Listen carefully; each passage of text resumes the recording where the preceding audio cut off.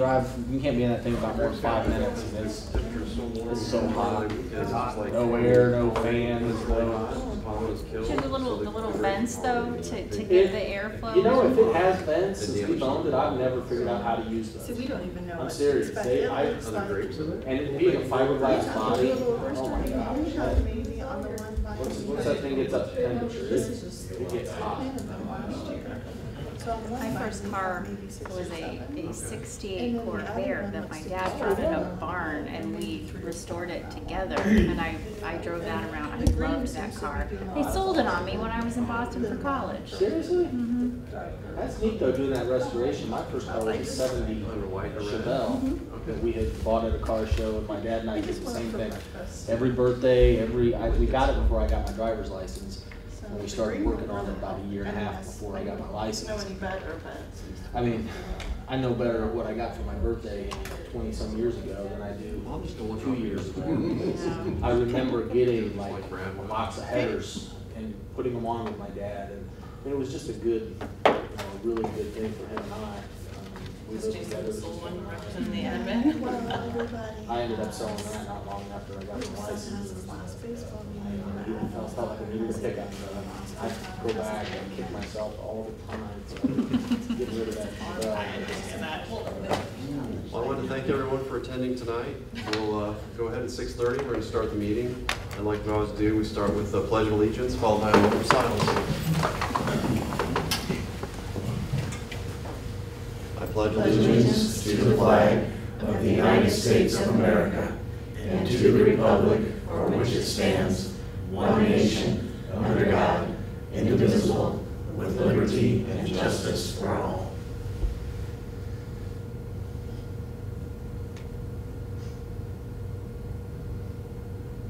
Thank you.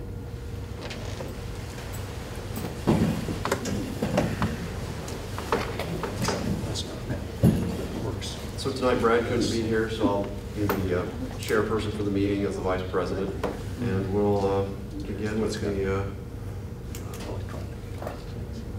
we have a recognition. One of our administrators was named School Support Professional of the Year, Brenda Troyer, and we would like to recognize her for her achievement. That was announced at a state convention in French Lick as the IASBO Region 2 School Support Professional of the Year.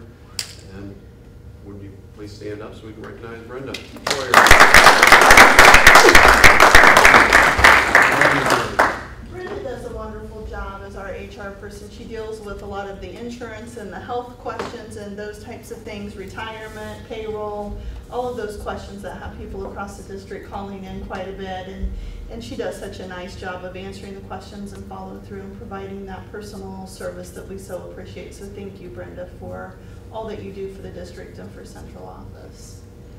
And for personally, for all of the times that I've called up wanting to know about the tax form 442 or the attendance log, she knows every paper that's available, every kind of document. So I don't know, Brenda, if you'd like to say a couple of things, or I just appreciate working for Rochester Schools and appreciate all of you guys, the fact that it's a team atmosphere and we all work together and have a common goal. Thank you, Brenda. Thanks for all you do. So Brenda, as is customary, when we have guests that come for the first part, we don't want to feel obligated that they stay for the second part. So because you've earned this honor, you can also feel free that if you have anything else to do. That's fine. Thank you for coming. Brenda. Thank you guys. See you in the morning. Bye. So our next item on the agenda would be to approve some consent items. The consent items on the agenda are the minutes from the May 21st regular board meeting. We have minutes of the June 4th study session. We have minutes of the June 4th special board meeting. And we have certification of the June 4th executive session. If no one objects, I'll include all of these consent items together and ask for one motion. That's fine, Steve. I just do have one thing that needs to be corrected.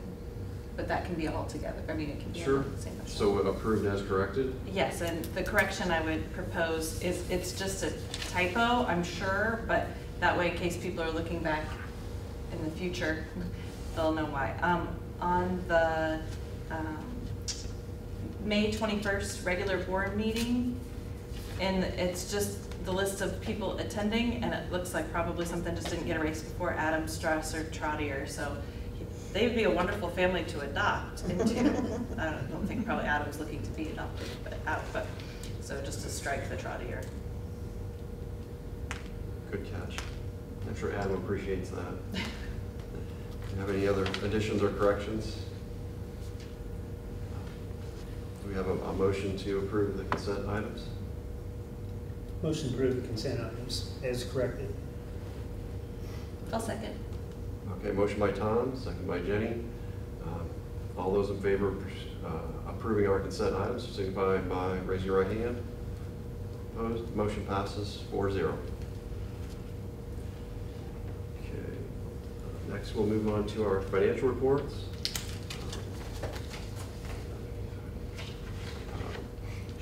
We have approval of claims. Is this, Valerie, am I taking your part? Hey, I wasn't gonna correct you. I'm more than happy to do these Yeah. next three pieces, if that is what you Sure, would like. that would work well. You were started off great. So approval of claims docket 13,492 through 13,686 totaling $2,920,423.36.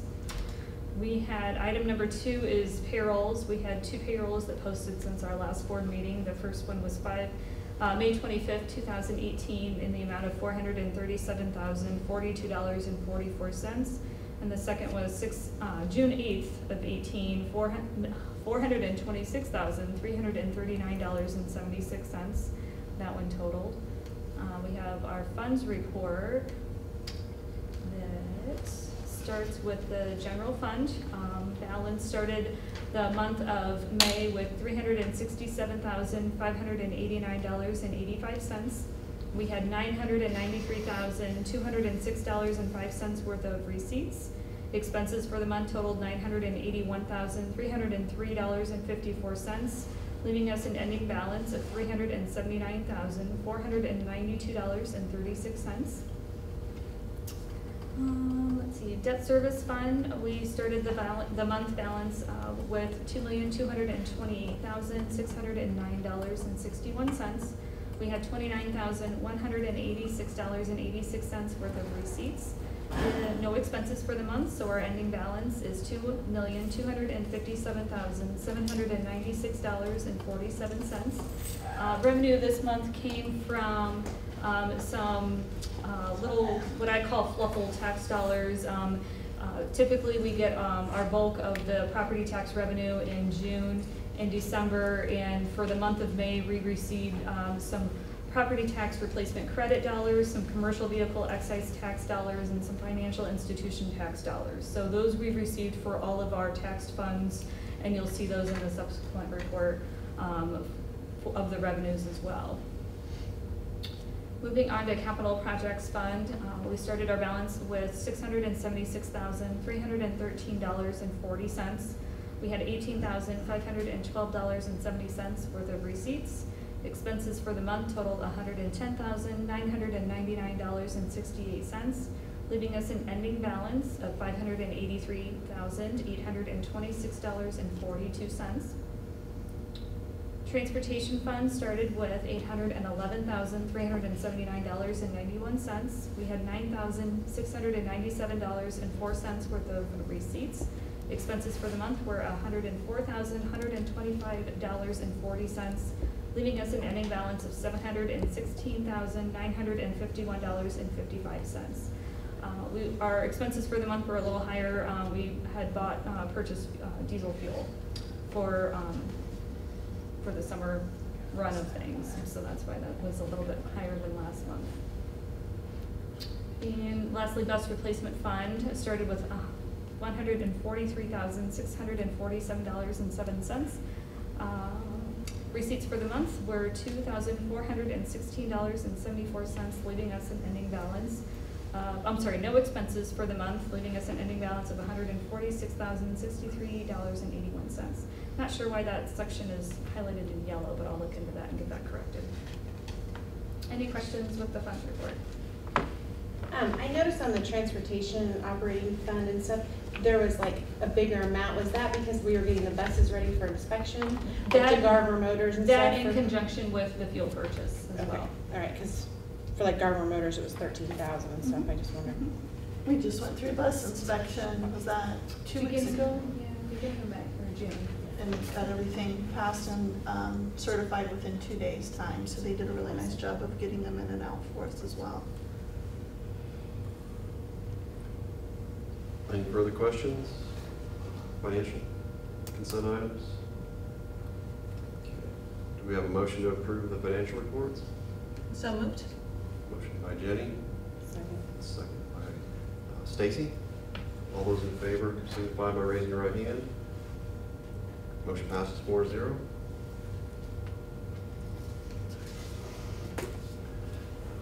So next item, student and stakeholder focus. We have some donations.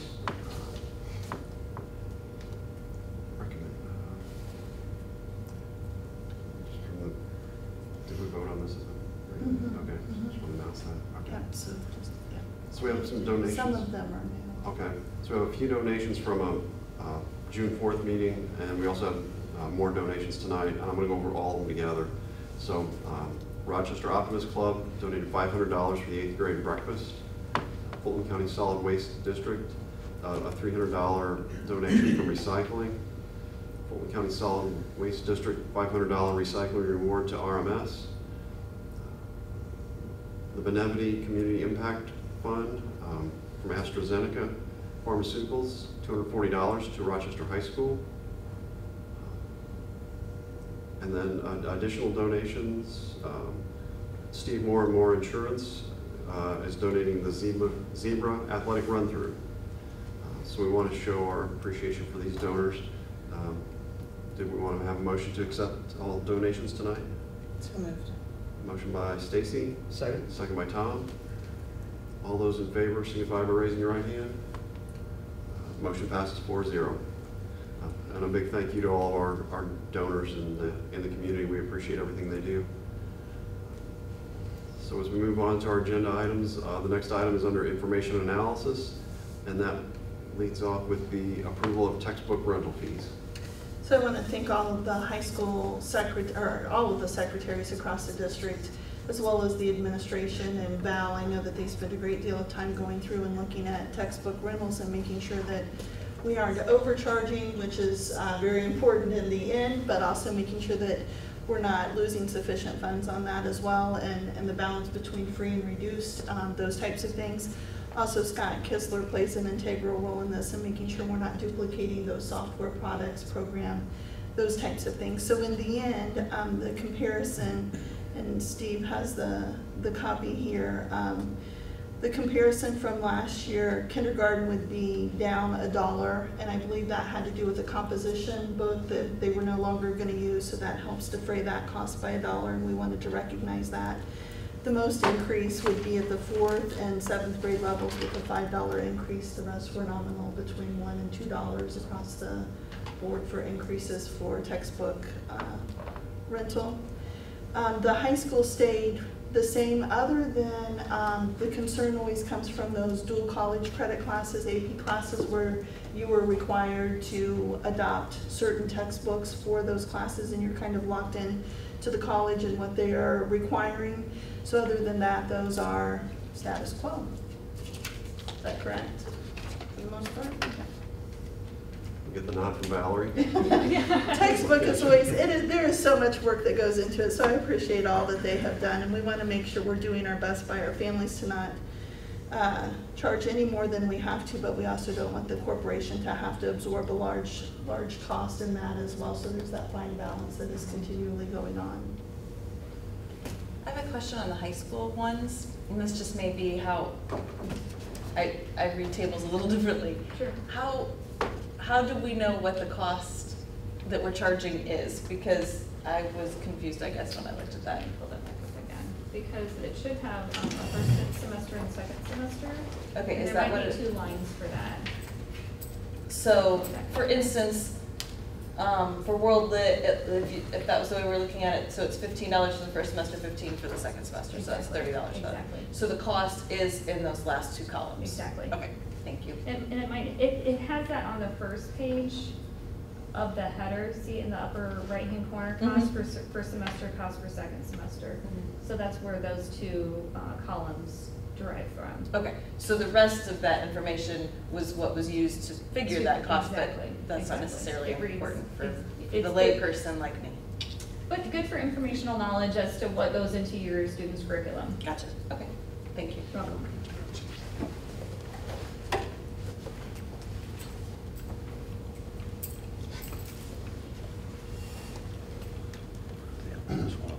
Is there any further discussion on the textbook rental fees? Seeing no further discussion, do we have a motion to approve the textbook rental fees for next year? So moved. Motion by Jenny, Second. second by Tom. All those in favor of approving textbook rental fees as stated for 2018-2019, raise your right hand. We have a motion passes and 4-0. Okay, next item on our agenda, approval and sale and destruction of surplus items. So we continue to try to clear out the buildings and the storage areas and those basement compartments and hallways, and it's interesting what we're finding as we go through yet another HVAC construction project, but you'll see that list there. And again, a sincere thank you to Val and to Scott and to Brad Carter and his team for continuing this rotation and make sure that the product ends up where we say that it's going to end up. And that's a constant flow that is going on within the district, and we're really starting to see some organization happen across the building. So I don't know if there's anything specific there you'd like to discuss. Does the ice maker work?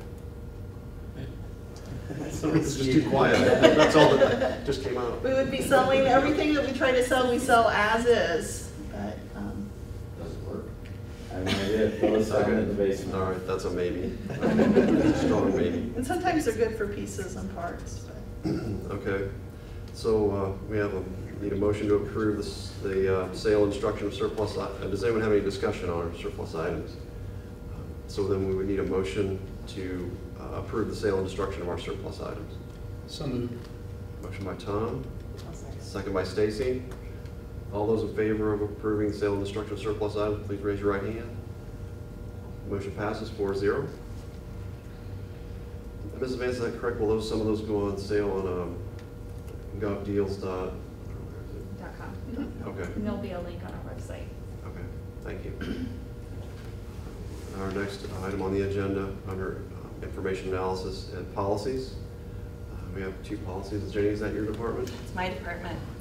We have 2 policies for the first reading. So that means that these don't necessarily, they won't be enacted right this meeting. We'll have 3 readings before they are fully enacted.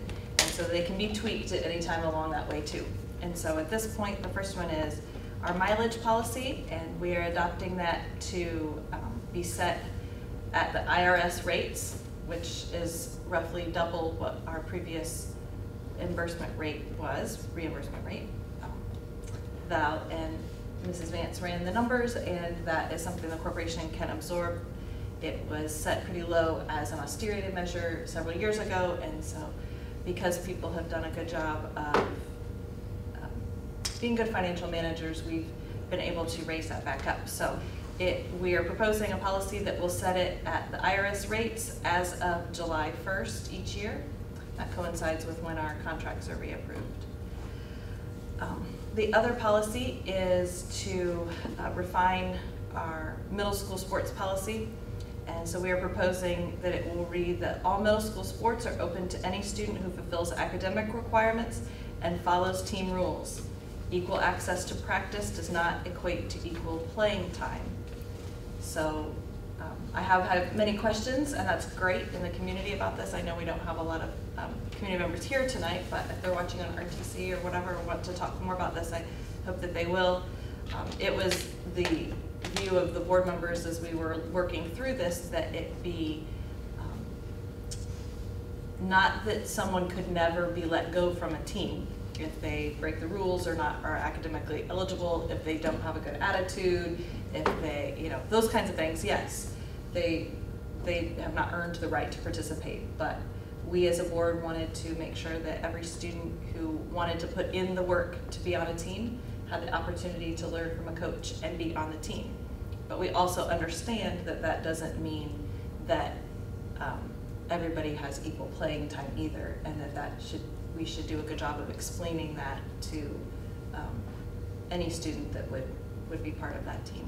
If we did get to the point of having many students try out for these teams that traditionally only have 10 to 12 people on them, if we suddenly did have 40 or something like that, then like Mr. Martz had mentioned, our athletic director, that we would look at something like intramurals, something that would allow students to still participate and learn the skills, but that wouldn't be a burden to travel and that kind of thing.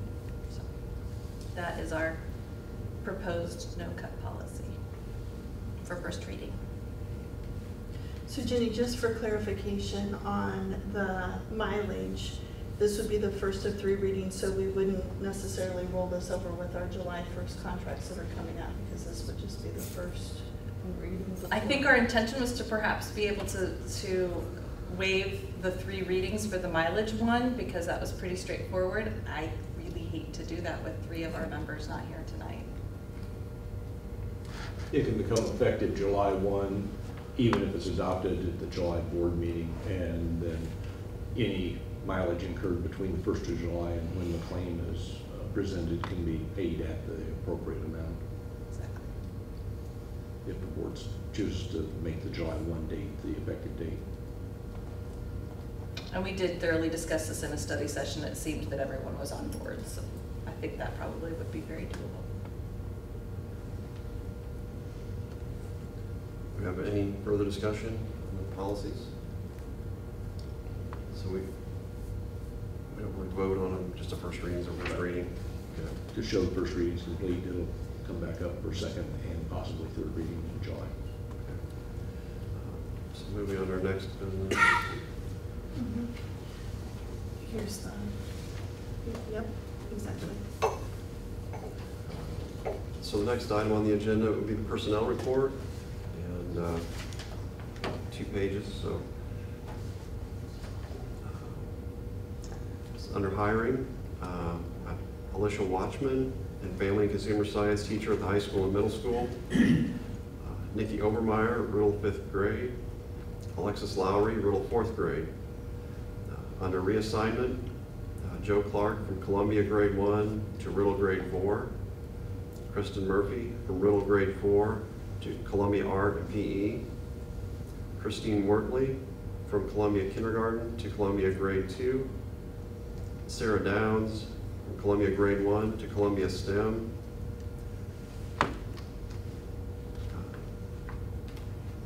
Jessica DeVries, part-time PE kindergarten and part-time IA at Columbia to Columbia kindergarten. Underneath retirement, we have Ned Overmeyer retiring from Rural Special Ed effective May 25th, 2018. Resignations, Valerie Gillespie, business manager, effective June 30th, 2018. Megan Gongware, Columbia grade 2, effective end of 2017-2018 teaching year. Underneath I Read, we have Nikki Overmeyer replacing Megan Rigney. We have another retirement added. We have Terry Dane, middle school building technician, effective June 8th, 2018. And we've added one more hiring, James Starrett, full-time night custodian at Columbia. Do we have any questions on our personnel report?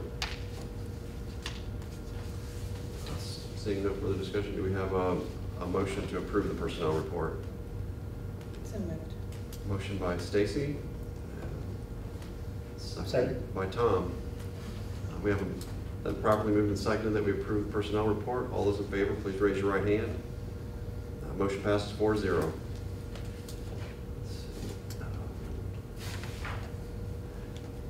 And then moving on to our other business, we're now at the portion of the meeting for superintendent business. First, I want to thank Val for all of your work and for forcing central office to dig deeper into IASBO and better understanding budgets and school finance and helping Brenda and Julie achieve those goals as well as myself. And I don't know if you want to share a little bit about what's going on. And yeah, my family has had the opportunity to transition farther north, closer to my family, which has also always been a dream of mine. In this opportunity with another district came up coinciding, so that was just an interesting timing on that piece. But it's been a great honor and pleasure to get to know everyone here at the Rochester community, and I really appreciate working with everyone. It's been great, and I'm always, as I mentioned to Jana and the ladies in the office, I'm always just a phone call away, and that's the great thing about IASBO is the networking and camaraderie from there. So I appreciate the opportunity to have served for the community. Thank you, Bob. Late in the week, I forget what day it was, I did receive a request from the Fulton County Library. They would like the board to approve the reassignment of Glenda Sager to serve on the library board. Glenda has done that for the past 4 years, is willing to continue to serve. They sent me the paperwork and everything here for completion, but they would like to recommend, or have you recommend, that Glenda serve in that position from July 1st of 2018, and it's a 4-year term and would complete on June 30th of 2022. Yeah, that's odd saying that. So I know that she's interested in continuing, and the library board is interested in continuing to have her serve as a membership. But I do believe that that takes a vote on our board's part to go ahead and reappoint her to that position. I make a motion to approve Glenda to be on the board. So we have a motion by Stacy to appoint Glenda Sager to the library board for another 4-year term. A second. A second. A second by Jenny. Okay, so it's been moved and seconded that we appoint Glenda Sager to the library board. All in favor, please raise your right hand. Motion passes 4-0. Luke called me today and wanted to just a very special thank you to all of those teachers engaged in the iRead program and the summer program that needed to take place. The state requires that test at 3rd grade, and so we need to make sure that we honor that and complete that testing process. With our results after summer school and all of the last testing that came in, we had over a 90% completion rate, passing rate for those students. So he wanted to make sure that we recognize those iRead teachers who put in that extra time and effort and energy into the programming and the scheduling of those students, and making sure that we met all of their needs and made that a very individualized program for them over the summer with great success. So he was very excited when he called this afternoon.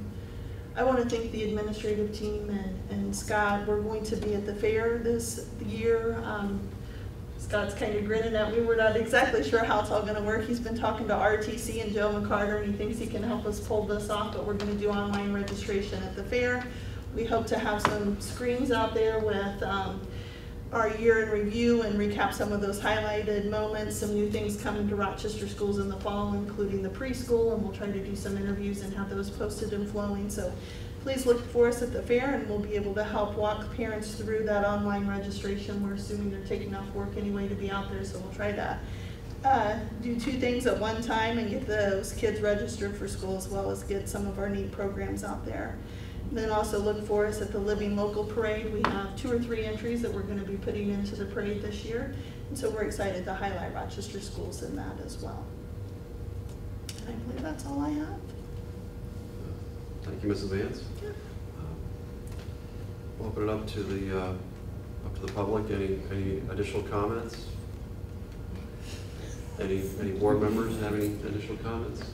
Mrs. Vance was mentioning the many ways that being out in the community this summer, and I wanted to thank, I saw, and there could probably be more people that were there, but Mrs. Vance and Mr. Snyder and Mr. Bernanke at the JA golf tournament, who made it on social media there. So that's really important when people see you out in the community, and I appreciate that. That was a good day. That was a lot of fun. Did my photo bomb get in there? Yeah, there was a little bit of harassment from the workers to the players out there on the course. But, what I saw was all very professional. I'm trying to go behind her while she was on camera, photo bomb. Never done that before in my life. It was a great afternoon. It wasn't quite as hot as it was this weekend and today, so it was a nice afternoon to be out there with everybody. How were the scores? Well, our team won, so there you yeah, go. we're excited about that. Congratulations. Thank you. Thanks. It's a good time. Any further comment? Meeting adjourned. Thanks, great work, Mr. Shannon.